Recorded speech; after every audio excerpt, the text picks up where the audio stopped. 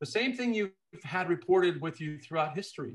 And I'm just coming back to that for a second, because the Tic Tac kind of like performance is what we saw back in the 50s. It's the same thing, you know, standing from a standstill to instantaneously taking off in any direction, or reversing its direction, or making 90-degree turns. While some people would say, oh, okay, well, it's the, you know, the Russians have developed new technology, or the, you know, the Chinese have got new technology. Did they have it back in the 50s? No. You know, did they have it in the 40s? No. Did they have it back in Roman times? I mean, if you want to call those like legitimate sightings as well. And there are well-documented cases of these things doing these kind of stuff back throughout history. So guess what? You know, it's nothing at all about anything that anybody's got on this planet, and they've come up and developed. Now, we are trying to build craft to be able to replicate it, because that's what we like to do, right?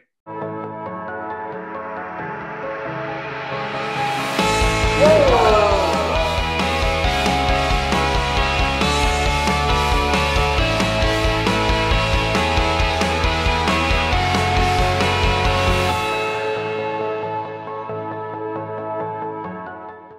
So Rich, you know, since then, of course, there's other videos that have come to light, like the Tic Tac.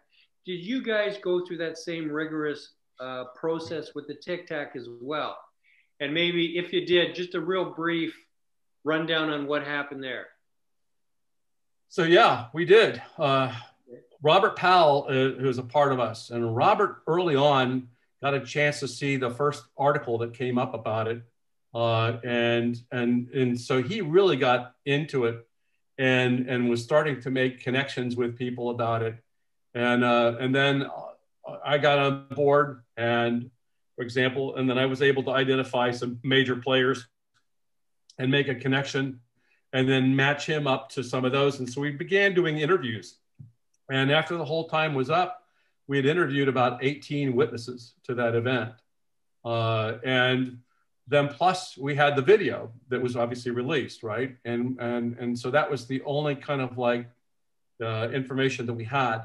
So we began doing the analysis of that. And right now we've got a 277-page paper up on our website where we broke and looked at the video. We looked at everything about the case, our interviews and stuff like that we did. We've got that broken into the report.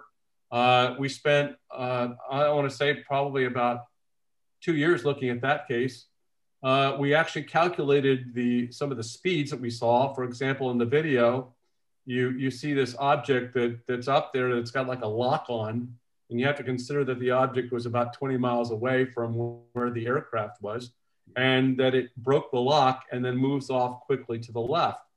Well, again, considering 20 miles, that's a long ways away, but you've got that thing in that camera.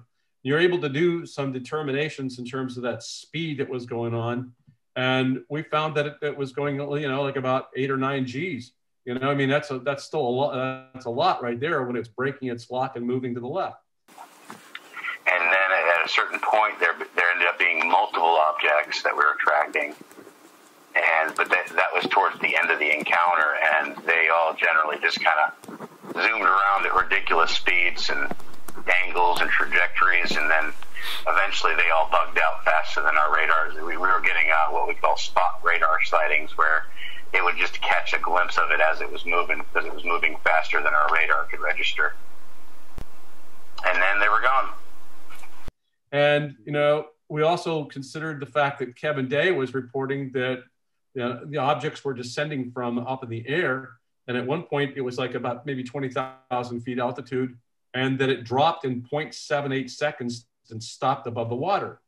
Well, okay, if you did that kind of a calculation, what would the power output be from some object that we have, which is comparable in size to what that is? Okay, so the Tic Tac was about a little over like 40 feet maybe wide and 13 feet high. That was the estimate. And F-18, and you knew the weight or the mass of that. And you said, well, what happens if you have that kind of a mass of that object and you dropped it and you tried to stop it in 0.78 seconds? Well, let me put it to this way. The power was incredible. The speed was incredible. And you have to think about it, you know, you have to be accelerating, and then immediately within just a matter of a few seconds, you got to be decelerating to stop, right? To not hit the water. And that's the way we build things, and that's the way we look at things. This has no propulsion system that's visible on it. It just seems to be like this tic-tac shape, which is very unorthodox, if you would, for being anything in the air. And it's not breaking any speed. I mean, a sound barrier, you don't hear that. And yet it's making this drop. And then the power output, I think when we measured it in the report, you can see from the report, was the equivalent of the output that you'd be getting from in the way of power from the like the Boulder Dam, you know. Right. I mean, Rich, if you had a pilot in that, they would just turn into jelly, wouldn't they? They would be a puddle. Yeah, they would be a puddle. And so, you know, this was like, think of it like this: is somehow the mass was reduced to zero, and that there was actually no effect of being any kind of inertia that you would expect. And so, going back to your point, if there was a pilot in it, they like us, we would be dead. But they got to be doing something to completely counter and reduce their mass to be able to experience that drop. And then plus it's an instantaneous start and stop. And there's nothing on Earth, no technology on Earth that we know of that can do anything of that kind of performance like you saw in that.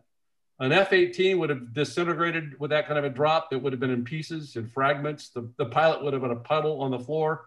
And so ultimately, you know, well, what could that be? Right. And we just. So whatever it is, it's manipulating the known laws of physics. Correct. The way to do these things, like it's manipulating maybe gravity, maybe even time, space time. It's manipulating all kinds of things to be able to do these maneuvers safely. Yeah. So these things are, you know, performing even with the Aguadilla case and stuff like, you know, what do you know that has like does cell division and mitosis or something like that, you know, and it divides into two. I mean, I don't, you know, these things are performing in ways that we don't understand yet, maybe, and we don't have any kind of like, we don't think like that, and you know, and yet that's the same thing you've had reported with you throughout history. And I'm just coming back to that for a second because the Tic Tac kind of like performance is what we saw back in the 50s. It's the same thing, you know, standing from a standstill to instantaneously taking off in any direction or reversing its direction or making 90-degree turns. And so it's always been there. Yeah, I mean, the sighting I had in 1966 was the same. It changed direction in an instant without coming to a stop. Like in the flash of an eye, it was now going in the other direction. So you're right. It's been going on forever, right? Exactly. Which is, you know, while some people would say, oh, okay, well, it's the, you know, the Russians have developed new technology or the, you know, the Chinese have got new technology. Did they have it back in the 50s? No. You know, did they have it in the 40s? No. Did they have it back in Roman times? I mean, if you want to call those like legitimate sightings as well. And there are well-documented cases of these things doing these kind of stuff back throughout history. So guess what? You know, it's nothing at all about anything that anybody's got on this planet and they've come up and developed. Now, we are trying to build craft to be able to replicate it because that's what we like to do, right? But I mean, it's going to take a while because we're still building with things with jet engines on them. I mean, you know, and I go back to, this is kind of an interesting point for you, Rob. You know, these objects maneuver the same object, the same shape, the same Tic Tac can go into the water and maneuver just with the same kind of speed and stuff like that, unscathed. Then it can pop up in the air and do that. And then it can go into space, okay? It would be able to find well, we can't have a submarine go up in the air and fly. We haven't been able to figure out how to do that and then to have that submarine and let's put it in space and expect it to fly. We don't do that.